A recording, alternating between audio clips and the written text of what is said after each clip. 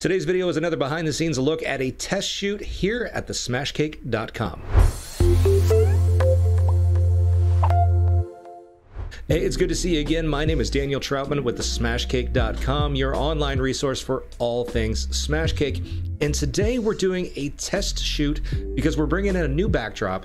We're testing out a new cake vendor, and we're bringing in some new photography gear. So we decided to go ahead and bring in what I call a stunt baby, or, model, to go ahead and help us work through all of the new stuff, just in case things don't go according to plan. Which brings me to a point where I will drag out my soapbox, and I will stand up on it, and I will shout from the mountaintops, you guys should never be testing any sort of new backdrops, new sets, new photography equipment. Never, ever, ever test that on a paying client, because it just isn't fair to your client.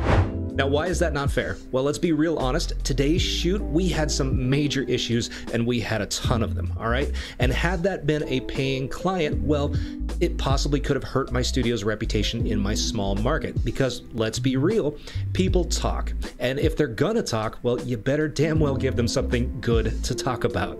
And that's why I never, ever practice on a paying client. Now let's go ahead and get started with today's behind the scenes look at how we built a honeybee set with a brand new backdrop from Intuition Backdrops. Now, I am in no way, shape, or form affiliated with Intuition Backgrounds. I don't receive any sort of commission. I don't get anything from, sending you guys over there, except the peace of mind and knowing that anything you buy from Intuition Backgrounds is gonna be solid, it's gonna be useful, and it's gonna make you money. Now, one of the reasons I really love Intuition Backgrounds is that when they take a picture for their background, so here's how they do it. They go ahead and they build these cute little Smash Cake sets. They take a high quality photo of it, and then they go ahead and when they take the picture, they leave a little bit of the floor at the bottom, which is usually white seamless. And the cool part about that is that you can then take your white seamless, match it right up to the bottom, and it looks as if the set is real. It looks as if you spent hours building that Smash Cake set, when in reality, all you did was drop a background, roll out some seamless, and boom, you've got a set. Now, the real cherry on top of the backdrop sundae is the fact that these backdrops will save you money, and they will save you time. Now, the money comes from when you don't have to buy all the props that exist in that backdrop. If you look back there, there's all sorts of beautiful props, and you did not have to spend dime one on those things. That's somebody else's problem. And number two, speaking of problems, look at that balloon garland back there. Now, if you've ever built one, you know you're into it for at least an hour, if not two. And in that 2-hour period, what could you be doing other than building that garland? You could be photographing another client and making more money. Or you should be at home having dinner with your family. I would much rather be at the dinner table with my kids than blowing up a damn balloon garland till 9 p.m. at night.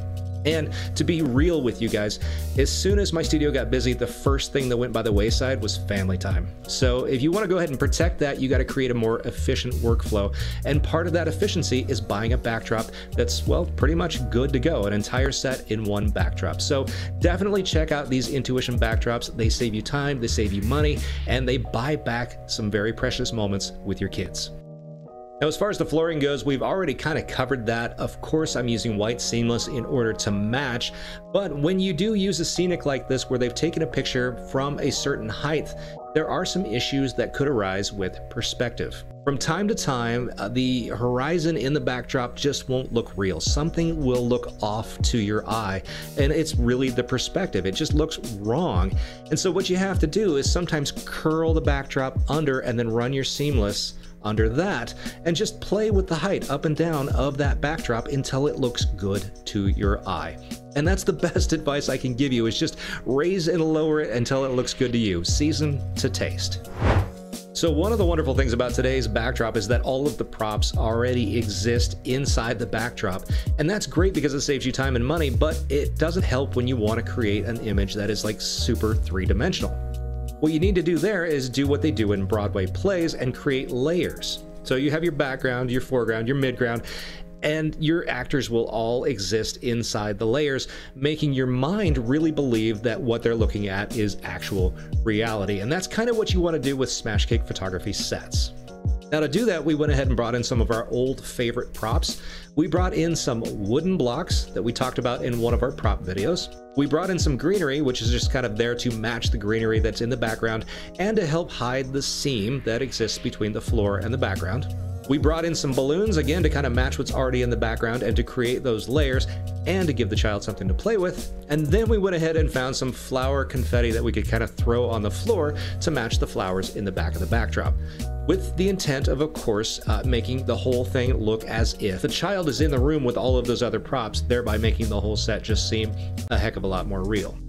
Now remember when I told you at the beginning of the video, this is a test shoot, and one of the things that we were testing today are these beautiful little snap together honeycombs. These are plastic, they are easy clean, and they snap together in about 1 million different formations. Now the cool part about these is that they mimic what's already in the set, and we can go ahead and put them in the set, create that extra layer, and inside there are spaces there for us to hide little flowers, to nestle cupcakes in there, and to really kind of just make the set pop a little bit more. So I was absolutely thrilled to see these up on Amazon.com, and I couldn't wait to bring them into my studio and try them specifically for today's honeybee set.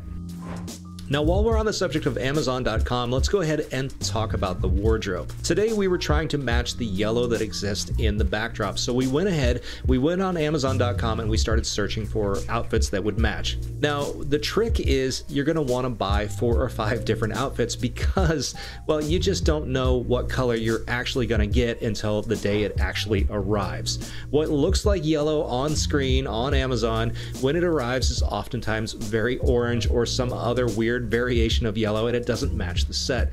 So anytime you're trying to match a set, definitely go ahead and order 4 or 5 different yellow outfits, and just know that whatever you don't use, you can always send back. Now the same thing goes for sizing. All right, what China thinks is a large is not exactly a large over here in America, and oftentimes we get burned by that. So again, go ahead and buy those 4 outfits in 2 different sizes, and hopefully something you ordered will work. Now, pro tip, do not wait till the very last minute. Go ahead and give yourself a couple of weeks to go ahead and get the right thing, because if you have to send them back and order new ones, well, you need that time to know that it's going to be there in time for your shoot. All right, now it's time to go ahead and talk about my favorite part, which is lighting. I'm kind of a lighting geek. Today we're going to go ahead and light the set with a couple of Godox AD600s or Flashpoint Evolve 600s, and one of them is in the right back corner with a 5-foot softbox on it, and the other one is going to be in the left front corner with a 7-foot octabox on it. Now, part of the equipment that we are testing today is the 7-foot modifier, and we wanted a modifier that would put out an entire giant wall of light so that you really couldn't miss, and the shadows just would almost not be present if we didn't want them there. And that's exactly what you get when you use a 7-foot modifier like this giant softbox. This thing is massive. Once again, it's time to geek out, but this time we get to geek out about camera gear. Now today we're using the Sony a7 III, which is an absolute game changer of a camera, and that is because 100% of the eye autofocus. Now the lenses we're using for today's shoot are the Tamron 28-75 2.8, the Sony G Master 70-200 2.8, and the Sigma Art 50mm 1.4. As I mentioned before, some things did go sideways, and because of that we had to bring in some additional gear. We had to bring in my Canon 5D Mark III and a Canon 85mm lens, which is my backup camera rig in case my main camera goes down, which it absolutely did today. Now, as the old saying goes, if it can go wrong, it will go wrong, and today we had a bit of a problem with the cake, which is another reason why I'm glad that today was not a paying client. We were doing a test shoot, because when we ordered the cake, there was a bit of a miscommunication between my studio and their cake shop, and we said we wanted an 8-inch cake, you know, something small so that the child can smash it, and what they gave us was an 8-inch cake vertically, and it turned out to be more like a 9-inch cake. Now, when you start stacking a cake that high, guess what you have to put in the middle? Pokey wooden dowels, which to me is an absolute smash cake no-no. I do not want my little ones poking their eyes out on sticks that exist in the cake when they go face first in it. So I never ever allowed wooden dowels in my cakes. I absolutely won't work with a vendor that insists on using them, and the reason the vendor put them in there was, again, the cake was about 9 inches tall, and the whole thing would have just slid right over. So I completely understand, and I also understand that the miscommunication was, you know, maybe my assistant used the wrong verbiage. I'm not going to point fingers, but But that's okay. It's all good because today was, say it with me, it was a test shoot, and we don't test on paying clients. I'm gonna keep drilling that in your head. Today on the set, I was testing some more equipment. I was testing some third-party batteries for my Sony a7 III.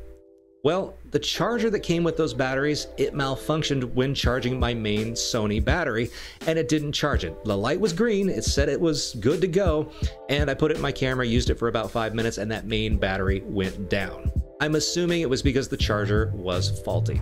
So I went ahead and reached for a third-party battery that I wanted to test, and it was fully charged, and it went from 100% down to 0% in less than 10 minutes, pretty much rendering my Sony a7 III as nothing more than just a giant paperweight. I couldn't use the camera. Yet again, another reason why I'm glad today was not a paying client.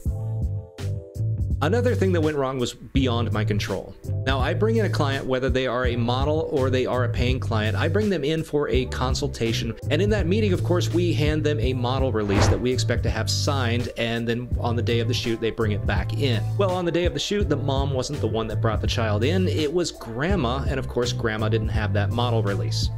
Now, for those of you who are running a studio right now and you're not using model releases, you are playing a very dangerous game. There are a whole lot of ways that not having a model release can go sideways on you and affect your business and your personal finances. So I absolutely urge you guys to never ever click one frame without a model release. No model release, and I don't even take a single picture. We were able to work around it by having mom go ahead and take a picture of that model release with her phone and then email it to us, and that was enough for us to say yes, we have permission, and yes, we can photograph this child. But it did take about 20 to 30 minutes to do that. All the while, of course, the child is getting more and more sleepy. Which leads me to the next problem: the child was sleepy. This child was exhausted. I mean, if you look at these pictures, you can see that this baby was tired. And there wasn't a whole lot of, squeaky toys or bubble guns that was going to help this kid kind of not be tired. I mean, once they hit that wall, there really is no bringing them back. So unfortunately, when the child did start crying and there was no stopping it, rather than stressing out that child and really just kind of, hurting her emotionally, we went ahead and called time of death on the shoot, and we simply brought in what I call backup baby. Now, anytime we do these kinds of model shoots or when we're testing equipment, we always have a baby on backup because these kind of things do happen. So it is safe to say that we had our fair share of obstacles on today's shoot, but yet we were able to overcome. And the way that we did that was by simply having a backup plan, and we just kept shooting. And that's the advice I want to leave you guys with today, is to always have a backup plan and always just keep shooting, and everything will be just fine. So without further ado, let's go ahead and look at the images that we were able to create on today's cursed yet beautiful set.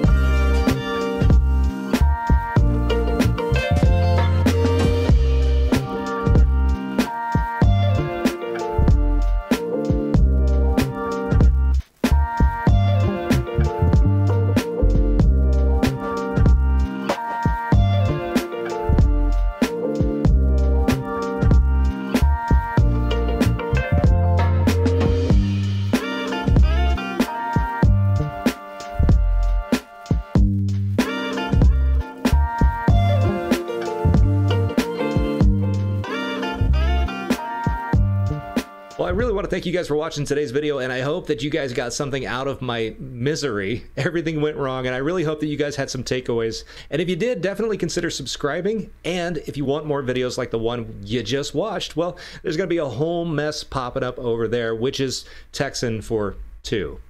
So have a great day, you guys. I'm Daniel Trautman with thesmashcake.com, and I will see you in the next video. Bye-bye.